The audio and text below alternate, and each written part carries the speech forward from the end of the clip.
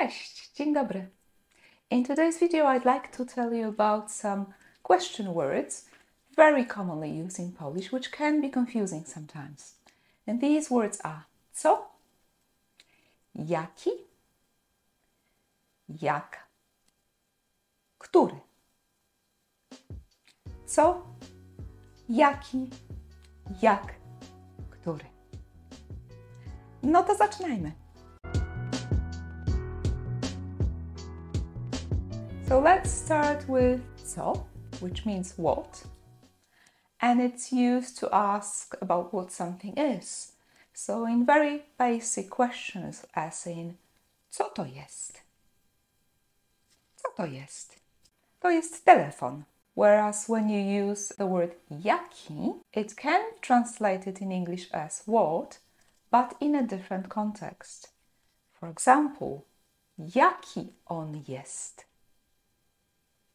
Jaki on jest? So what is he like? Or it could also be used about an object. So talking about a telephone. Jaki on jest? Jaki jest ten telefon?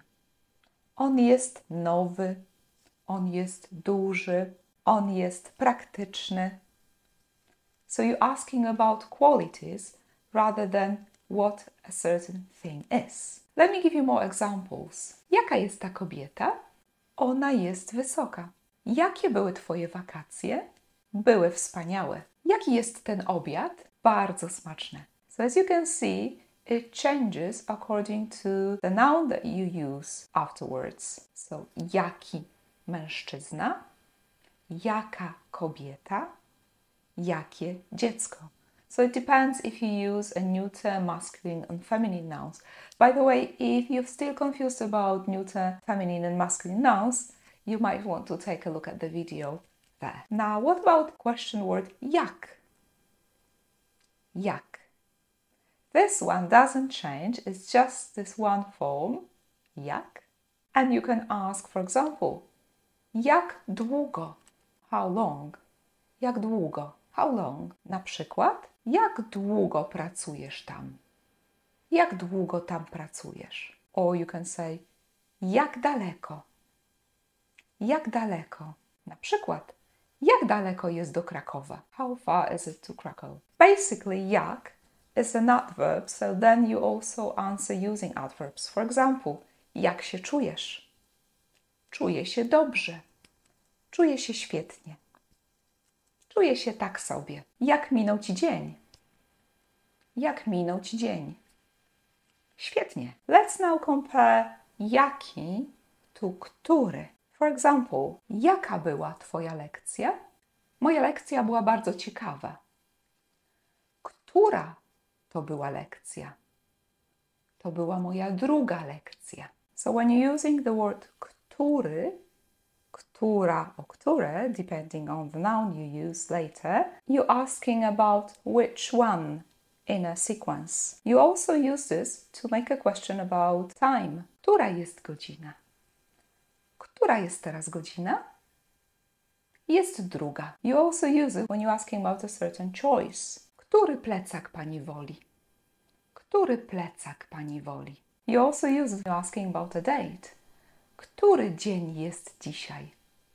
Który dzień jest dzisiaj? Dzisiaj jest 12 lipca. Or you can simplify the question and you can just say, który dzisiaj? That's a very common way of saying this in Polish. So instead of saying, który dzień jest dzisiaj, we shorten it and say, który dzisiaj? Jest 12 lipca. You also use jaki to make exclamations. If you want to say, what a beautiful day. Jaki piękny dzień. Jaki piękny dzień. What a polite child. Jakie grzeczne dziecko. Jakie grzeczne dziecko. What a beautiful view. Jaki piękny widok. Jaki piękny widok. Coming back to który, you also use it to join sentences together. So in English it could be translated as which or who. In Polish it's just one word. Który. Let me just give you examples to illustrate my point. To jest kobieta, która tutaj mieszka. To jest kobieta, która tutaj mieszka. So it's a woman who lives here. If you want to ask which woman is it, you'll use the same word. Która to jest kobieta? Która to kobieta? Let's see how this word will change if you're talking about a man. To jest mężczyzna, który jest moim sąsiadem. To jest hotel, który jest w centrum miasta. So it's a hotel which is in the center of a city. Notice that regardless of whether you're talking about a person or a thing, you use the same word to join sentences together. To jest mężczyzna, który. To jest kobieta, która. To jest hotel, który. To jest dziecko, które uczy się w tej szkole. To jest dziecko, które uczy się w tej szkole. Let's practice those question words a little bit. I'm going to ask you to choose the right option for those questions. So first of all, if you want to say, what is it? Which word do you use? Co to jest? Co to jest? What if you want to ask which one it is? Który? Który to? What about this question? What is she like? Jaka ona jest? Jaka ona jest? How about this one? How far is it? Jak daleko to jest? Jak daleko to jest? Do you remember how to ask about the date? How would you start the question about the date? Który dzień jest dzisiaj? Który dzisiaj? And the question about the weather, what is the weather like? Jaka jest dzisiaj pogoda? Jaka jest dzisiaj pogoda? And the question about the time, what time is it? Która godzina? Która godzina? By the way, in the video where I talk about ordinal numbers, you can also learn how to ask and answer about the time. So you might want to check out this video. What would you use if you want to ask what someone is doing? How would you say, what are you doing?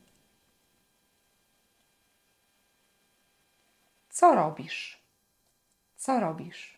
And if you want to say, how are you doing it? What do you think it will be? Jak to robisz? Jak to robisz? You'll also find a PDF in the link below where you can practice those question words in different examples. There is much more there. That's it for today. I hope you've enjoyed this lesson. See you next time. Do zobaczenia.